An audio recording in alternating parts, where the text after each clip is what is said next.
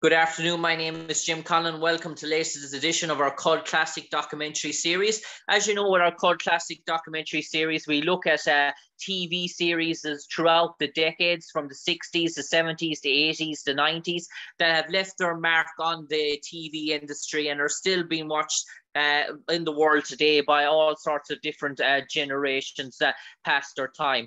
In this month's Cult Classic series, we're looking at Starsky and Hutch, which ran from 1974 and between 1979, which was a cult classic detective TV series, which obviously has been made into movies and different incarnations, and which can be seen currently all over the world in more than 100 countries in various different languages, that has been dubbed so many times. As you know, this week we're going through, and these past few weeks throughout the month of May, we've been speaking to guest stars that have appeared on Starsky and Hutch to reminisce about their memories of their time spent on the show, speaking to the main characters, David Soul, who played Detective Hutchinson, and Paul Michael Glazer, who played Dave Starsky, and other prominent cast members such as Bernie Hamilton, who played Captain Dobie, and Antonio Vargas, who played Huggy Bear.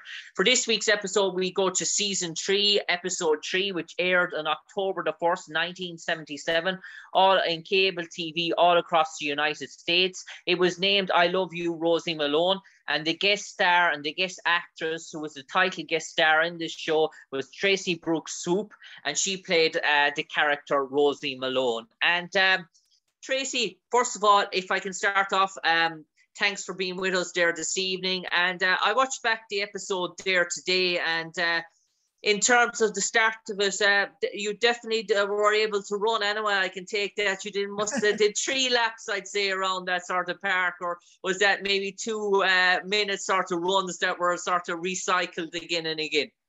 Yes. But Tracy, in terms of your opportunity of appearing on Starsky and Hutch back in 1997, and just looking at you there, you were sort of a young actress at the time. Was that one of your first big breaks in terms of show business in the United States, that sort of guest role? Yes, I started off in New York when I was quite young, and I did a lot of theater. And I got an award for doing a play called 40 Carats from a bus and truck company. And we did it in Summerstock. And Cary Grant gave me the award for the most promising new actress when I was in my teens. And then I did a soap opera called Where the Heart Is for a while. And then when I came to California, this was my first, terrific television episode as a guest star. And they thought I was too young originally, but I told them differently. We had a great chemistry, Paul and I, so it was nice. Yeah, and you mentioned that, and I suppose playing the love interest of Starsky in that sort of an episode, sort of such, and I suppose as a young actress, was it sort of exciting or a bit daunting at the time in terms of that sort of show? But I suppose there was nothing sort of tongue-in-cheek about it anyway. It wasn't really over the top as such as well. There was no real sort of big sort of chemistry scenes either. Yeah, well, we shot the goodbye scene first, so I was totally intimidated and daunted because I had a big crush on him. I'd seen him in a play in New York, and he was wonderful. And I had briefly met him with an actress named Blythe Danner. And when I auditioned for this and I got the part, the first day on the set was the goodbye scene, and we had to kiss. So I was a bit mortified, but it was very exciting and wonderful for me at the time. And obviously a lead sort of role in terms of appearing in Starsky and Hutch. Yes. When you saw the character Rosie Malone, what sort of jumped out at you straight away? She was an intrusive character to begin with, sort of secret type of character, yes. Well sort of reserved, sort of hidden, who was very sort of, dare I say, untrusting of people. Well, my father was running, I guess, drugs for the mob. And so when I fell in love with Starsky, I was not trusting. And then when I totally gave over to him and then found out later he was a cop, it just sort of eviscerated me. But I chose my father over him, which probably was a mistake. And in terms of Starsky and Hutch, and one thing noticing about your character is I must have counted, you must have had 7 or 8 different outfits or costumes within the sort of one show, from running gear to sort of other sort of gear to dress wear to. So was it an extensive production, and did you have any sort of output or input in terms of your character, in terms of clothing, in terms of design or stuff like that? I brought a lot of my own wardrobe too, and with Spelling, they had obviously a wonderful wardrobe mistress. So, you know, we could choose what we wanted. And actually, I've kept a lot of the clothes. So now my daughter wears them. I can't wear them anymore, but she does wear them because it's all coming back now. The 70s is coming back in a big way. So. So the memorabilia for Starsky and Hutch, which will probably be worth millions for, dare I say, a collector, is going to on your sort of daughter out in secondary school every day, sort of in sort of gym and sort of stuff like that. Yes, exactly. So we had a wonderful time, and it was just I loved doing the show. It was very exciting for me.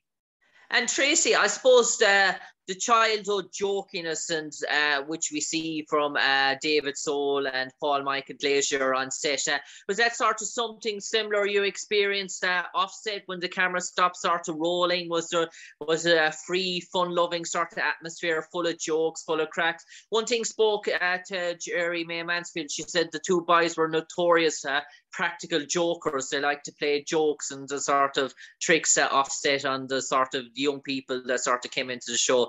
Did you think something similar?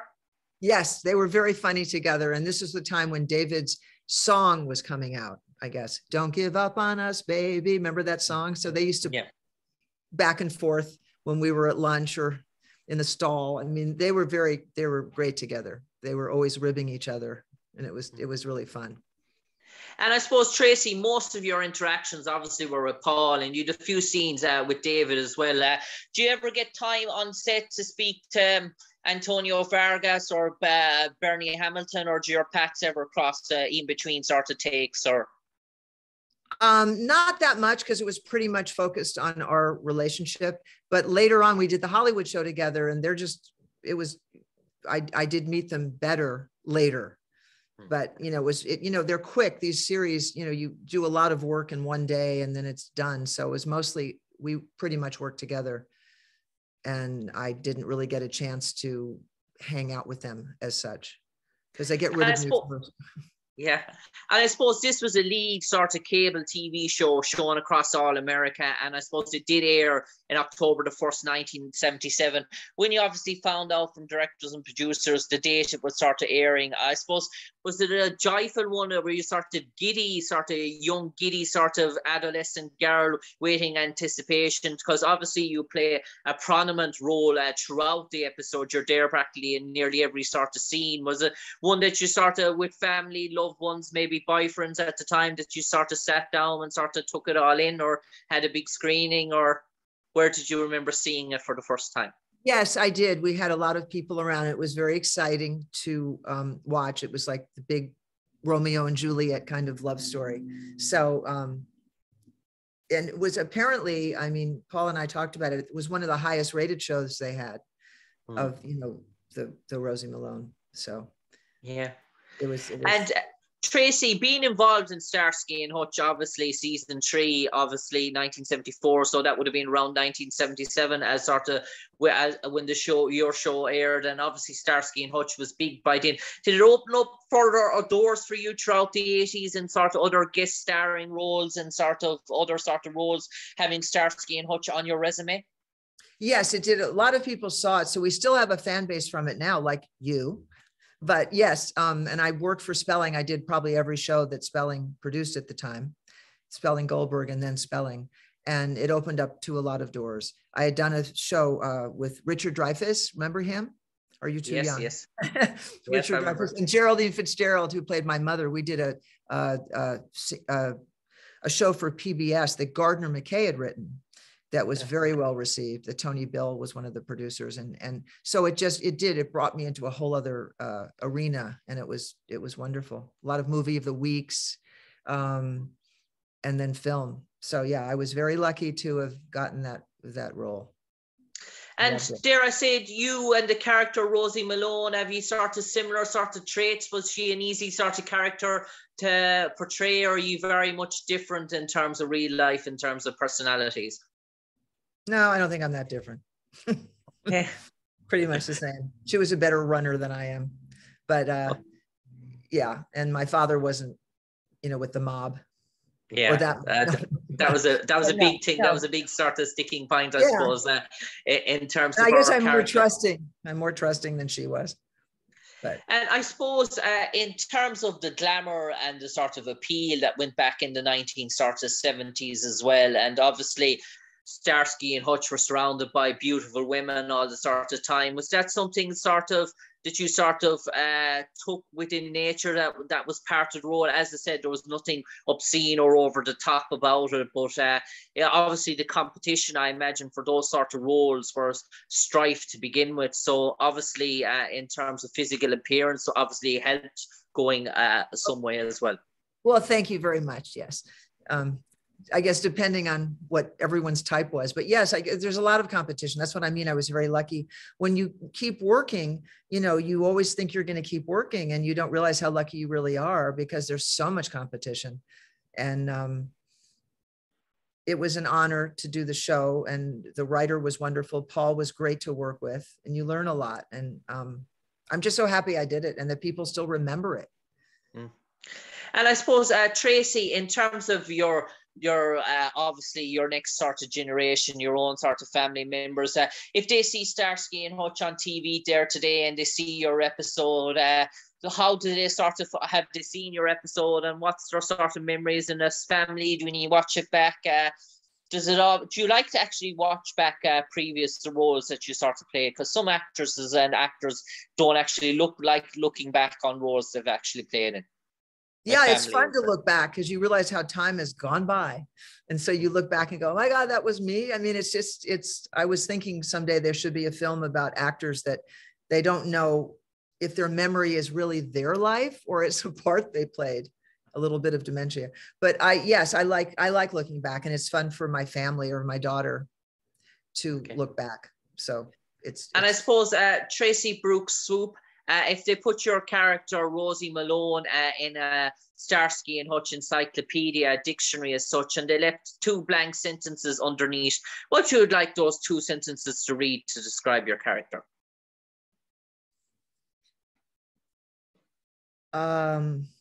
Boy, a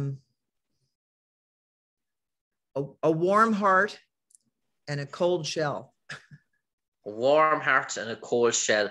Straight and strict to the point. And Tracy Brooks Swope, have you ever been to Ireland yourself? And if so, what are your memories? And if not, is it definitely something on the bucket list for you? Wait, I didn't hear the first part of the question. So I said, Tracy Brooks Swope, have you ever been to Ireland yourself? Oh, and, yes. If not, okay, yes. So what are your memories of Isle? My husband and I at the time went to see my daughter in her play at Trinity College. So we were only there for 2 days. So I can't say that I saw enough of it, but I really want to go back. I have friends that just love it and they can't wait to go back, and the pubs and everything. And I can't wait to go back, but I didn't see enough of it except the hotel room. Okay. And Tracy Brooks Swope, finally from me to you, in terms of Starsky and Hutch, is there any sort of, from your time on set, is there any sort of particular story that's unique to you in terms of appearing as Starsky, or maybe an interaction with Paul or David offset, or some sort of funny story that still makes you laugh there to this day that obviously the TV viewing public wouldn't be aware of? Just that Paul was a wonderful teacher, and he's just a great guy, and really intelligent, and beyond just an actor. I mean, he's a wonderful painter and artist. And so I don't know if it's a funny story, but just the fact that I learned a lot from working with him. Okay. On that note, Tracy Brooks Swope, pleasure talking to you there today to relive your memories of appearing on season 3, episode 3, I Love You, Rosie Malone, which aired on October 1977. You played the lead guest star role, the character Rosie Malone. Tracy Brooks Swope, wish you all the best in your future endeavors, and thanks for taking the time to speak to us today. And I love you. Thank you Thank so you. much. Bye. Take care, Tracy. Bye. Bye.